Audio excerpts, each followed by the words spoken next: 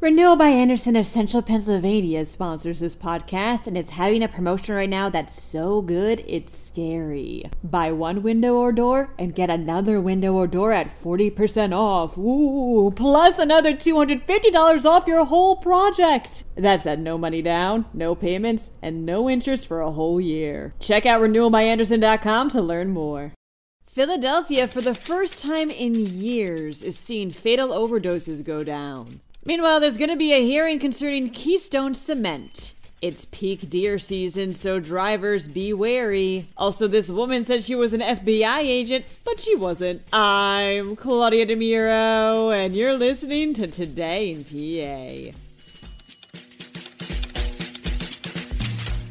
Philadelphia, for the first time in 5 years, is seeing a drop in overdose deaths, reports why. Fatal ODs rose every year since 2018, but 2023 data released by the City Health Department yesterday has at last indicated a decrease. A small one, 1,122 deaths compared to 1,207 from the year before, but a decrease nonetheless. Now, it should be noted that this data is preliminary and may be subject to change. But it does align with a nationwide trend, which is leaving many public health experts hopeful that certain efforts such as more access to naloxone and an expansion in addiction treatment centers is proving to be effective.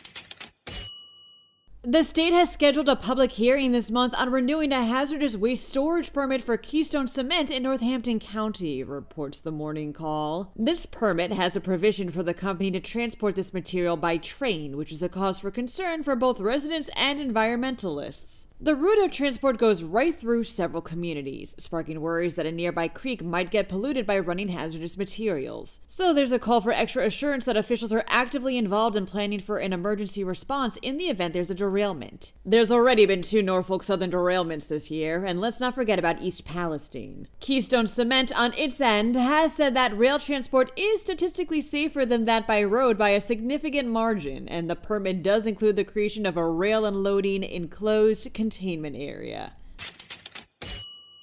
It's deer breeding season, states NBC 10, so drivers please be wary. PennDOT has issued its annual keep an eye out for deer statement as the animals are out and about looking for love but not looking both ways. In fact, they're more likely to dart right out into the road. So again, please drive slowly, use caution, and keep your eyes peeled.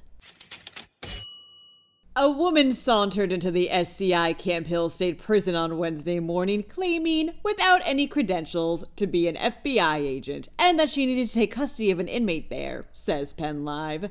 The ruse didn't work, but an A for creativity, I guess. Actually, B-. The woman was 30-year-old Rebecca Fry of Mechanicsburg, and she did get charged for attempting to help someone escape, impersonating a public servant, defying trespassing, hindering apprehension, and criminal use of a communication facility. Who she was trying to help escape wasn't made public.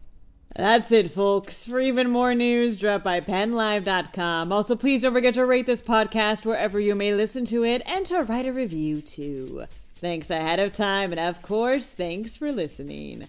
I'm Claudia Dimuro, and I'll see you for Friday's episode of Today in PA. Renewal by Andersen of Central Pennsylvania sponsors this podcast, and it's having a promotion right now that's so good, it's scary. Buy one window or door and get another window or door at 40% off. Ooh, plus another $250 off your whole project. That's at no money down, no payments, and no interest for a whole year. Check out renewalbyandersen.com to learn more.